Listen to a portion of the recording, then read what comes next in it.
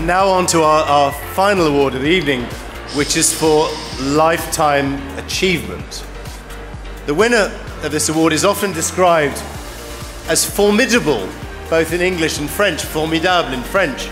Now into her 10th decade, with 10 grandchildren and 10 great-grandchildren to match, she remains a considerable force of nature. When I wake up in the morning, she told one interviewer, I always say to myself, let's be positive and creative. What can I improve around me? She's enjoyed a diverse career as a nurse, an employee of the Alliance Française, and a politician. But it's for her achievements in wine that she is most famous. She took over a super second growth Bordeaux château in 1978 and ran it with passion and considerable success for nearly 30 years before it was sold for reasons of succession to Champagne Louis Roederer in 2006. But Madame, as she is known to the people who work for her, wasn't done yet. At the age of 79, she decided to create a new brand in Stellenbosch, making her first wines in 2008. Located on the Simonsberg, her winery has established itself as one of the best in the Cape, specialising appropriately enough in Bordeaux varieties, but also making impressive Shiraz and Chardonnay. She still takes an active role in the running of the business, visiting the estate on a regular basis to see her vines and part of her celebrated glassware collection. Only last year, she totally remodeled the tasting area, always searching for perfection. As well as focusing on the quality of her wines, she is a notable philanthropist, providing free healthcare and literacy programs for her workers and giving them the chance to buy their own houses. Our winner tonight has already received many awards, including the Légion d'honneur and the Ordre du Mérite Agricole in her native country, France. But tonight, we wanted to add one more, recognizing her remarkable and ongoing contribution to the world of wine. Anyone who's been lucky enough to drink a bottle of the legendary 1982 Pichon-Lalande and to see the foundations she laid at that château will recognize what she achieved in Bordeaux.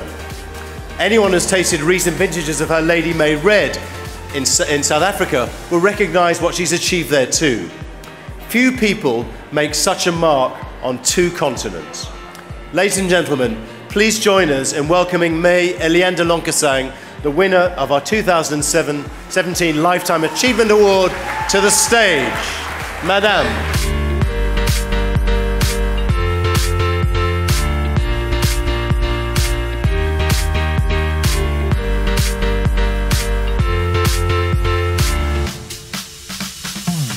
Mr. Chairman, ladies and gentlemen, how wonderful it is to be with you all tonight at the occasion of this International Wine Challenge Award dinner. I wish to thank from the bottom of my heart the International Wine Committee for this prestigious award at a time when I really thought that my professional life belonged to the past. Aging. For a vine, aging is one of the keys to obtain excellence. A vineyard with old vines is a treasure of rare and unique qualities due to their strong and deep roots. For human beings, aging is also important. Time allows great memories, added knowledge and experience, and let's hope, wisdom. When I look back at the very hard time we went through in Bordeaux between World War I and World War II, yeah, I can't quite remember that time. You were not born, any of you. Sorry.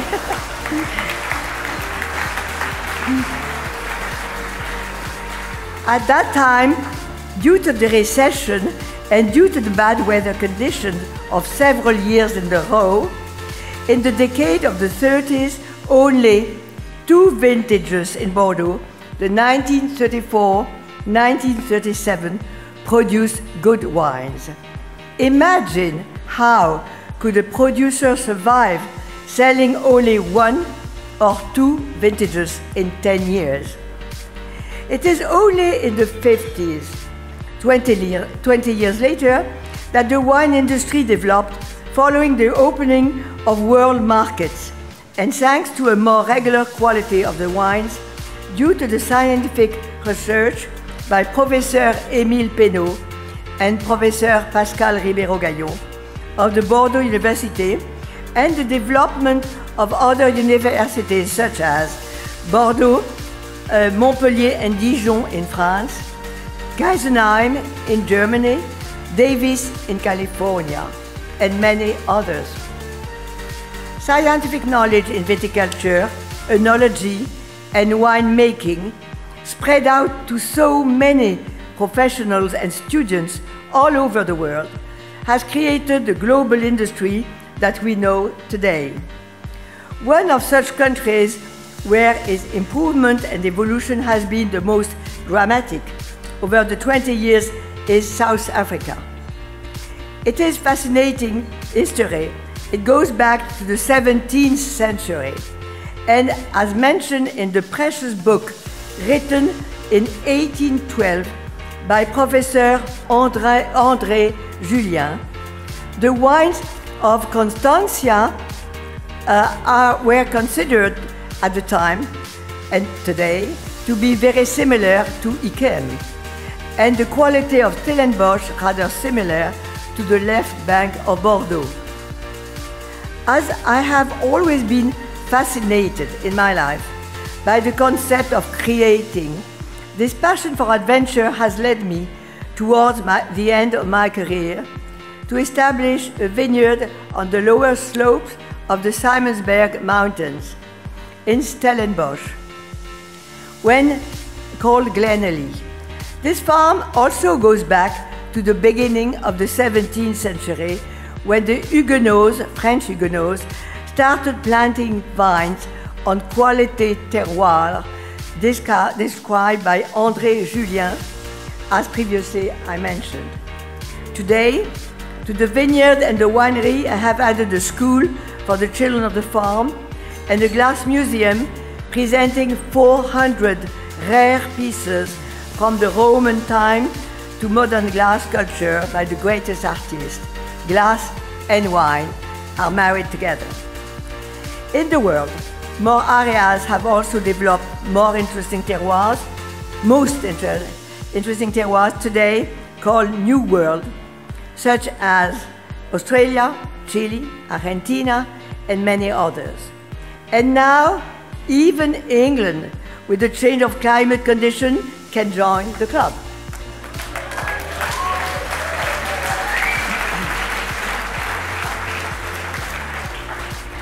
As a conclusion, the vine is a very old and wild little plant.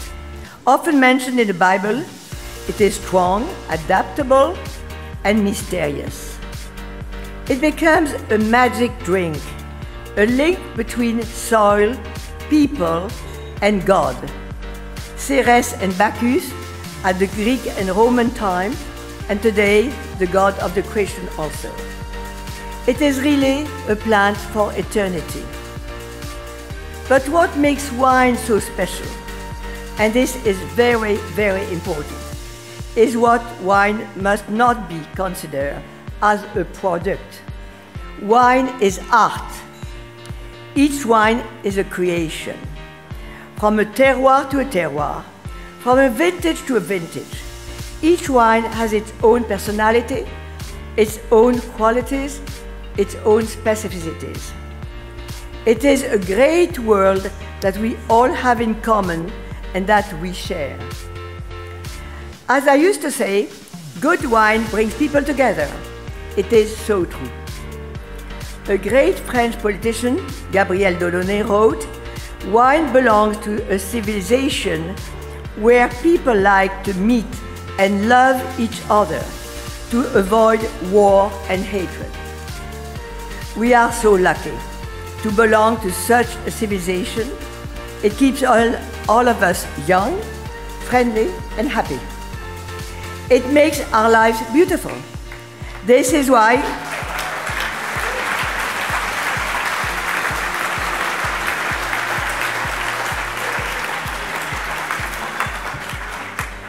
why we are all here today.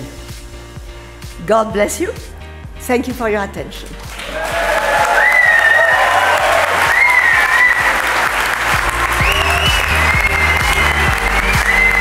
Thank you.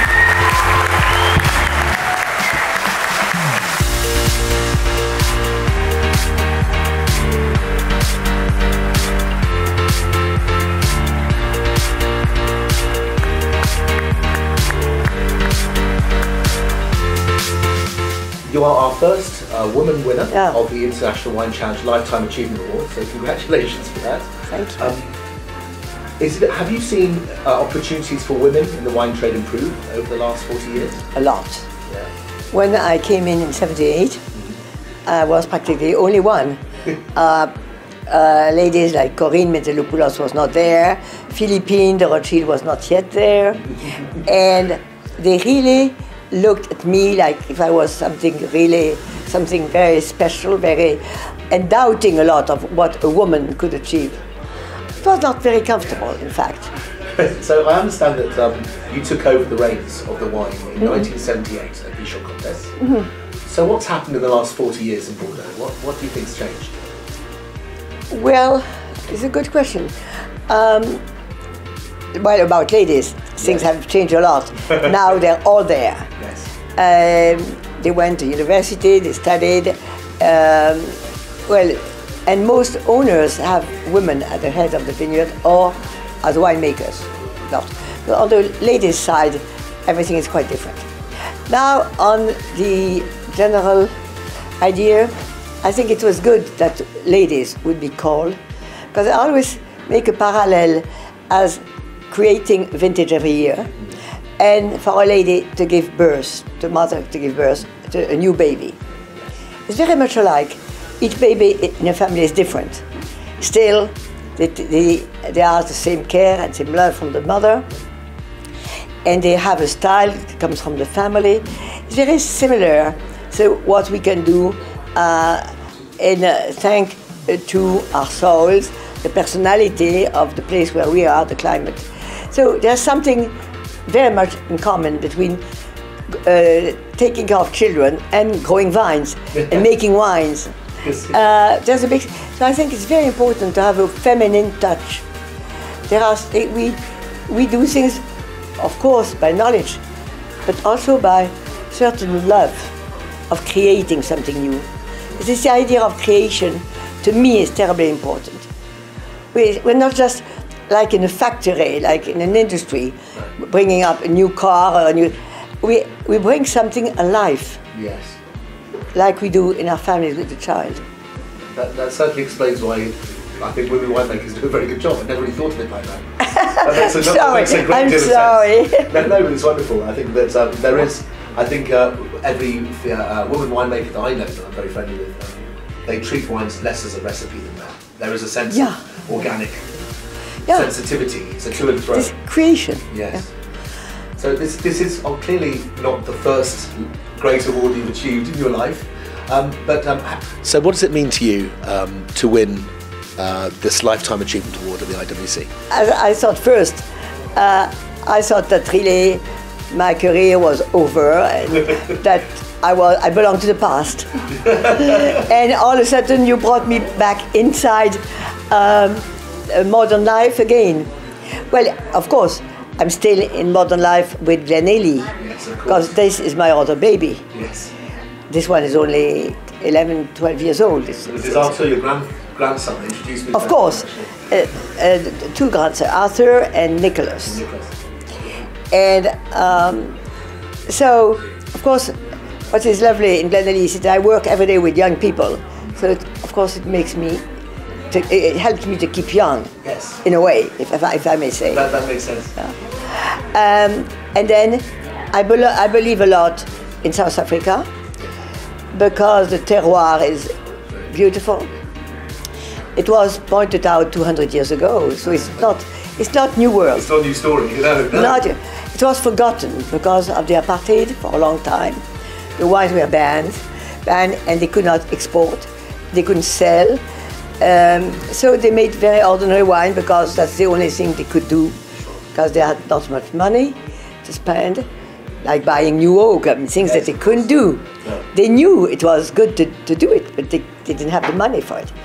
Now things are getting better, slowly but surely, and the wines are showing beautifully. What is interesting is that in all this area, and thanks to the climate, we can do all kinds of wines, from Burgundy style to Bordeaux style, from red to white. So that is very different from Bordeaux. No, I agree. It's an open mind. I'm going to judge a competition out there in September, bringing my wife for the first time. No, really? Yes. I will not be there, I'm sorry. No, but I shall do my best. I've not visited Glen anyway. I hope to visit it this time. I hope you love it. We love it. Yeah. Anyway, May-Eliane de Lencquesaing, congratulations. Thank you for taking the trouble to come to London. Thank you so much.